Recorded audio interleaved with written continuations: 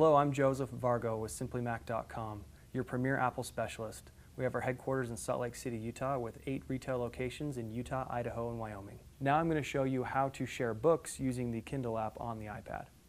So to share a book, as in a book that you had bought before, you're probably going to be using something like iBooks, or you could do Kindle, or you could do the one of the Nook apps or any of the others. These books that are free, or the books that you've bought on an account, are actually linked to your credit card or your specific account.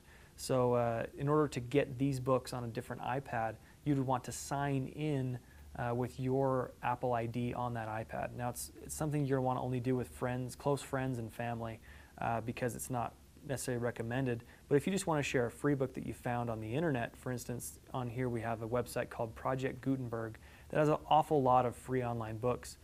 If you go to one of these books, let's say we want to do the Oakdale Affair in English.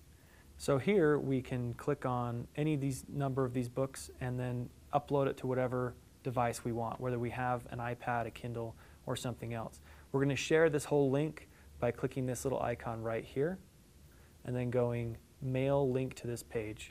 After you type that, you put in the email address of the person you'd like to send it to, and then you send. Or you can tweet or print for someone.